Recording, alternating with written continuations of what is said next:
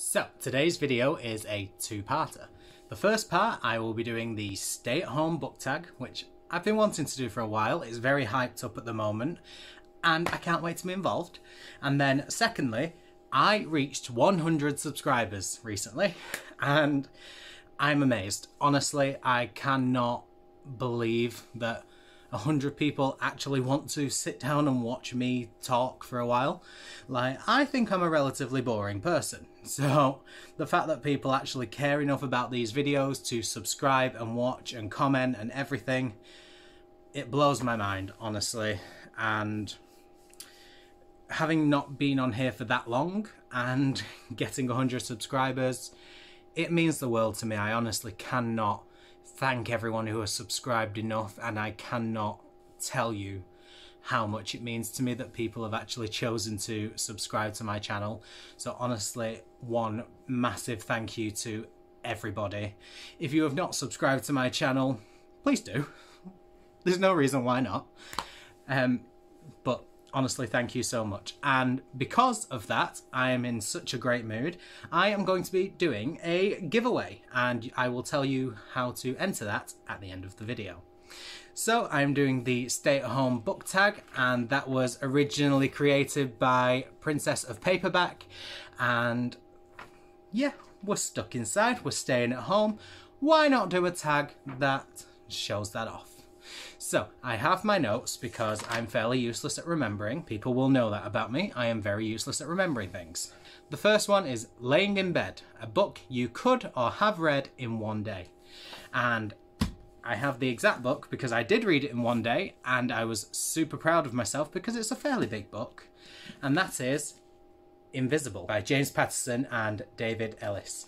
Now, Invisible is about a girl called Emmy who lost her sister a few years ago.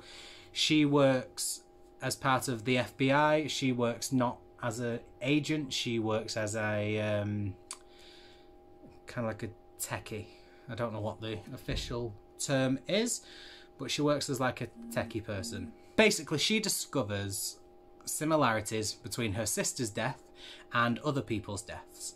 Now, these people have nothing in common. They died in a house fire and it was ruled as an accident, but Emmy knows that something is different. There are too many things that are eerily similar, and no one will listen and believe her. But because it's her sister, she wants to prove that it wasn't an accident and that her sister was murdered. She single-handedly decides to go on this journey and try and figure out the truth of who killed her sister. And I absolutely love this book. I love James Patterson. David Ellis is an excellent writer, and it also has a sequel called Unsolved, which follows on from this one, and I love that book as well. So, great series. I read Unsolved in one day too, and I think this was one of the first books I actually read the entire thing in one day, so bigging that up. I absolutely love it. Now, the next one is Snacking, and that is a guilty pleasure book. And I don't really have guilty pleasure books because I enjoy what I read, so I'm not really feeling guilty about any of it. But one I will say is a guilty pleasure because it's very much a YA middle grade book, and I love it because it is my favourite book of all time. And that is Nemesis. Now, this one is Nemesis Into the Shadows. It is a series of 4 books, and it follows a young boy who wakes up. He doesn't remember his name. He remembers nothing about himself, but what he knows is that somebody is after him. He wakes up, finds a dead body, and then finds out someone's after him to try and silence him. And it spans 4 books. It is the best book series I read when I was in school, and I've read them about 5 or 6 times since then, and I'm in love with it. This is my favourite book of all time. So if you have not read this book, if you have never heard of this book, get this book. It's set in Scotland. It doesn't actually say that it's set in Scotland, but I know the author's Scottish, and I think it hints to a few things about it being set in Scotland. So I'm going to go with that it's set in Scotland. So get this book, check it out. If you love YA middle grade, it's mainly YA, I have to be honest. There's quite a lot of dark elements in this. If you love a bit of YA and you love a bit of mystery, check this out because it is really, really good. Now, the next one is Netflix, and that is a series you want to start. And before you come for me, I want to let you know I have read the books already. I just want to restart them. Harry Potter. I have read them. I want to make it clear, I have, before all of you come at me for never reading Harry Potter. I have read them, but I last read the books just before the final movie came out, and that came out in 2011. So I haven't read the books for nine years, getting on for 10 years now, and really I'm due a reread because I absolutely adore the series, and there's no reason why I haven't reread them other than the fact that I've tried getting into other books. So this is definitely a priority for me to restart, because I do need to start it again very soon because I do love it and I want to reread it, so I need to. Now, the next one is Deep Clean, and that is a book that has been on your TBR forever. And I have Wicked by Gregory Maguire. Now, I love musicals. Anyone that knows me will know that I love musicals. Wicked is my favourite musical, and I haven't even read the book. And I feel ashamed that I have not read the book. So, this has been on my TBR since about 2012. I think it's about 2012. And I've had it, I'm like, yep, absolutely want to, but I've always been scared of reading it because Wicked is my favourite musical. I absolutely love it, and I'm scared that I'm not going to like the book. So I never actually bothered, but I really do want to read it. I need to just push myself into doing it, and I just need to kind of force myself in there. And it's just a fear of loving an adaptation of it so much. If I don't like the original, does that make me a bad fan, or does that make the musical any less special? And I know the answer's no. I know it has no impact on how much I love the musical, but it's important that I like this for me. It's just psychologically, it's important. So I've not read it in ages. Well, I've not read it since I owned it, but I need to, and force me to read this, guys. Come on, judge me, make me do it. Thank you.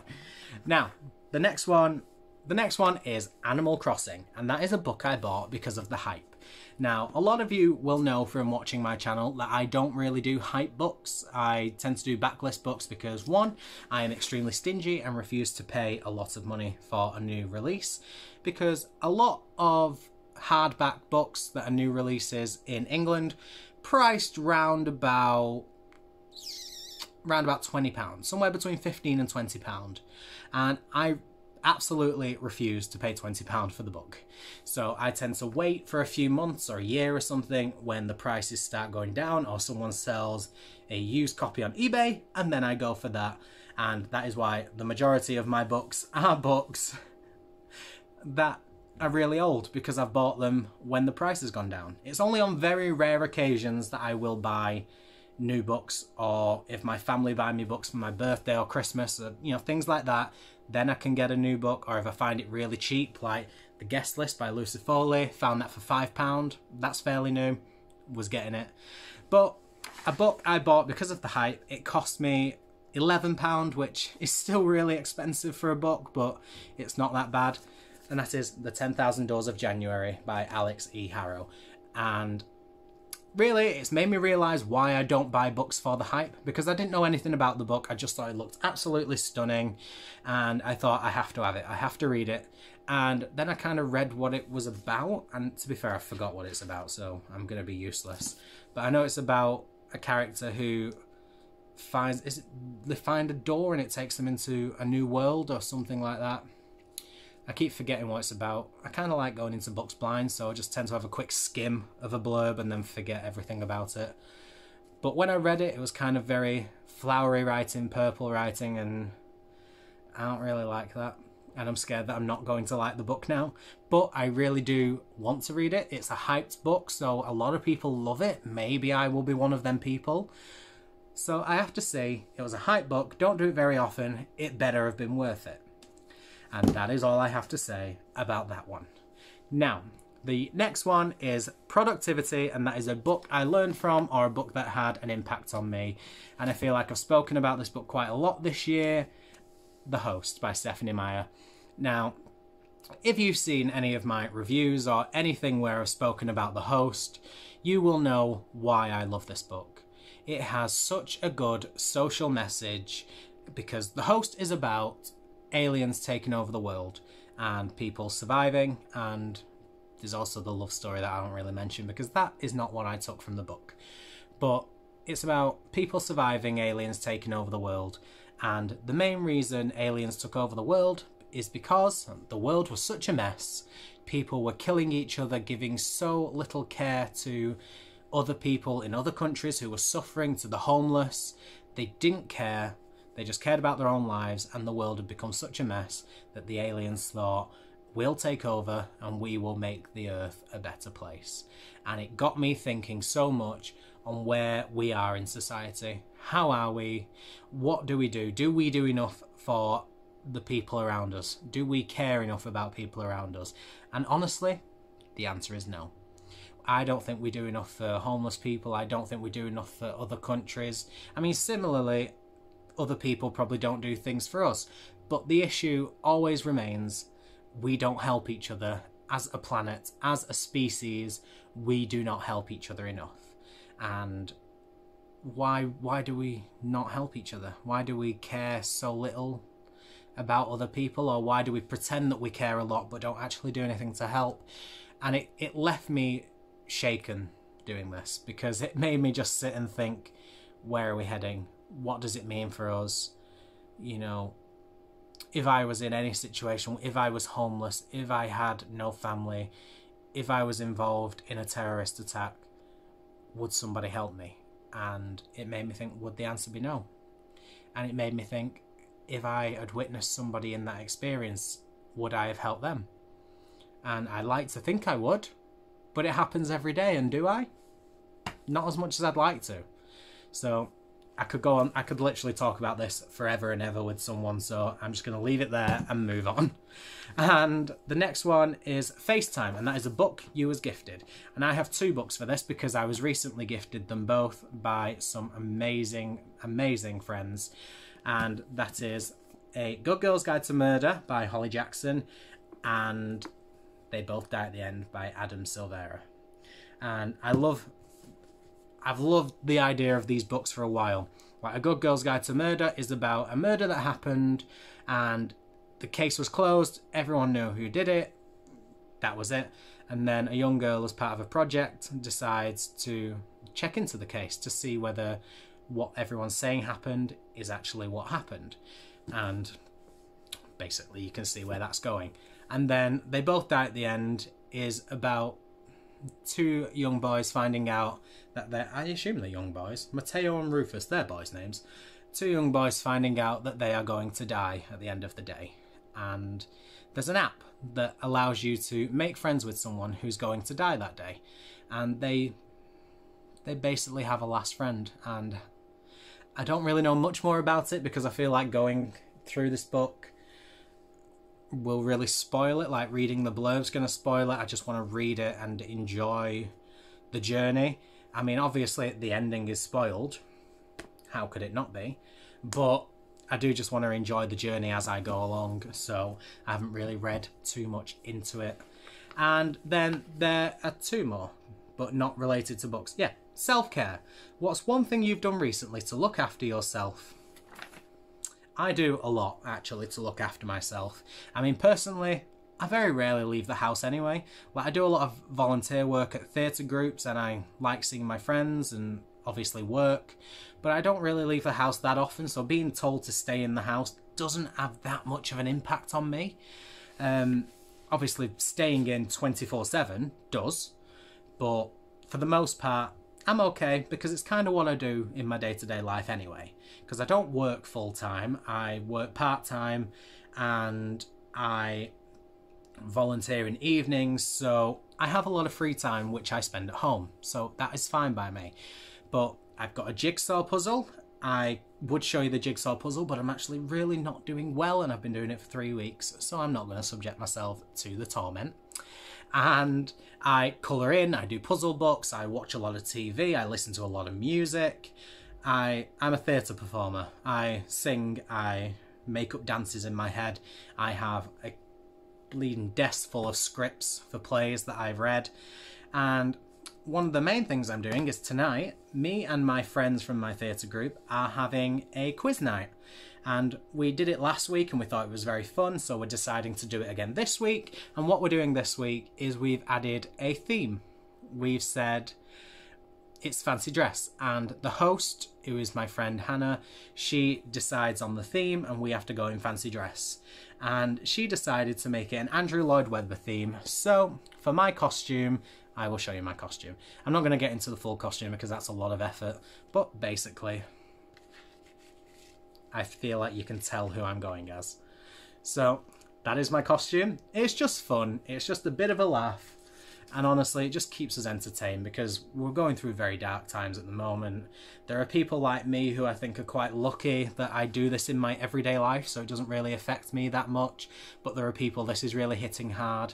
And being able to talk to my friends and do weird, wacky things like a quiz night with fancy dress themes really makes me happy. So that's what we're doing. And that is a lot of ways I do self-care. So there is a bonus question, and that is name a book that is coming out soon. And I've mentioned this book a lot. I've mentioned the book series a lot. I love the Maximum Ride book series by James Patterson, and the book that is coming out this year is kind of a follow-on from the main series, and that is Hawk. And I cannot wait. I mean, I've not read the entire series, so might hate it and not want the book in the end, but as of now, I am really looking forward to Hawk coming out, and I cannot wait to actually have the book. I'm really looking forward to it. I'm really tired, I'm yawning, so sorry. And that is it. That was my stay-at-home book tag. So now, just to end, I want to talk to you about the giveaway that I'm doing. So because I reached 100 subscribers, I was in such a great mood. I'm really bouncing around the room, really. I'm really happy, like, because it's blown my mind and I can't believe it.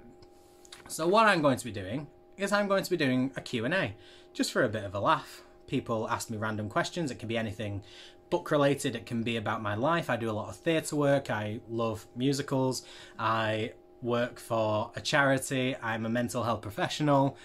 It can be about anything. My life, my personal life, my book life, my work, my hobbies, anything at all, just ask away. I'm going to be doing a £10 Amazon wishlist giveaway, and what you need to do to enter the giveaway is to subscribe to the YouTube channel, because that's the main thing. So I want you to subscribe to my YouTube channel, and then I want you to go down into the comments and drop a question for my Q&A. And one question will equal one entry into the giveaway. And you can ask as many as you want, but I will be limiting the number of questions to 5 per person, because otherwise I could get like 100 questions per person, and that's just too much. So the maximum amount of entries you can have is 5, and what I want for you to do is literally subscribe to the channel, put a comment down below, as many questions as you want, but maximum of 5 entries, and that is pretty much it. I need you to put your contact information down below, so a Twitter handle or an Instagram handle or something like that, just so I can contact you should you win. And is that it? What else? I've never done a giveaway before. I feel like I've probably left some important information out. If I have, please let me know. If I've not, go ahead and do it. So that is all I want to say. Thank you to everybody who has subscribed to me so far. I absolutely cannot believe it. I cannot express how grateful I am, and just want to say thank you. So that is all from me. Thank you all for watching, and just thank you, honestly. So I post every Monday, Wednesday and Saturday, then intermittently throughout the week. I'm going through my spiel. So until next time, see you later.